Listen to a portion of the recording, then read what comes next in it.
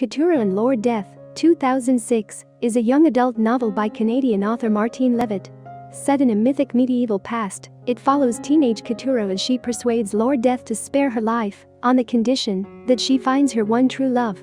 Critics praised Leavitt's original personification of death as a palpably sexual man. Publishers Weekly, who both repels and fascinates her protagonist. The novel opens with a prologue, in which a girl named Naomi begs Keturah for one of her stories. 16-year-old Keturah spots a great heart and follows it into the forest. We learn that Keturah is an orphan. Raised by her grandmother, who talks often of her beloved late husband, Keturah dreams of finding her own one true love and starting a family. Before long, Keturah has lost the heart's trail and cannot find her way back to the path. She wanders in the forest for 3 days, unable to find food or water. On the third day, she encounters a goodly man, severe but beautiful, riding a black horse. He introduces himself. He is Lord Death, and he has come for Keturah. Keturah pleads with Lord Death. She is too young to die, and she has never known love. Death tells her that she thinks too highly of love, which is just a story spun out of dust and dreams. Nevertheless, he agrees to let her live if she is willing to pick another person from her village to die in her stead. Keturah refuses. Death tells her that she has been foolish, as most of her neighbors will die soon in any case of the plague. To Lord Death, Keturah begins to tell a story. The reader recognizes it as her own story, the story of an orphan girl who longed to find love but was interrupted in her quest by death. In the middle of the story, Keturah stops and refuses to finish until the next night.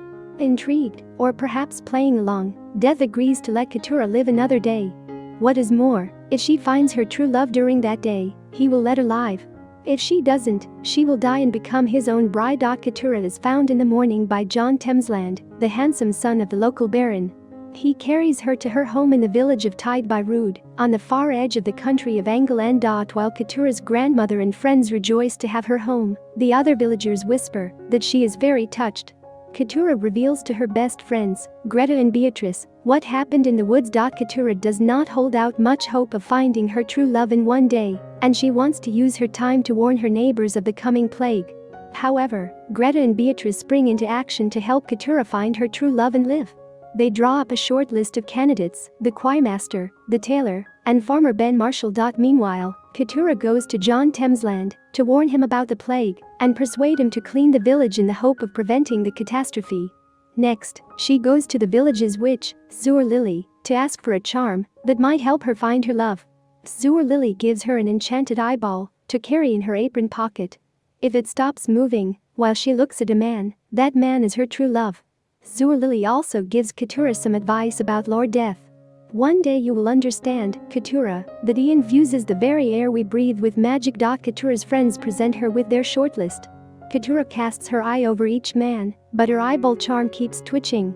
She points out that the sweet-natured choirmaster would be the perfect man for godly and musical Beatrice. Precise, competent tailor, on the other hand, would be a good match for Greta. The eye slows down when Keturah looks at Ben Marshall, but it doesn't stop. Ben is bound by family tradition to marry the girl who wins the prize for best cook at the village fair. On Keturah's advice, John Temsland leads the cleanup of the village. It becomes clear that he admires Keturah, even loves her. But his aristocratic station makes it impossible for Keturah to look him in the eye. After her encounter with him, Keturah finds that the eye charm is weeping. Keturah realizes that since her return from the forest, her feelings have been deepened and quickened by the proximity of death. She could not love anyone as deeply as she loves each and every villager on this day, knowing that it is likely to be her last.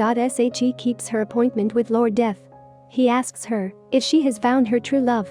She reveals that her true love is death. When he stands close to you, your life becomes a song, a praise. She agrees to marry Lord Death and give up her mortal body on condition that he spare the village from the plague. Death agrees. Related summaries, books by Martine Leavitt, Me Book of Life by Angel. I hope you enjoyed this video. Leave a like if you did and be sure to subscribe for more lore. Thank you all so much for your support.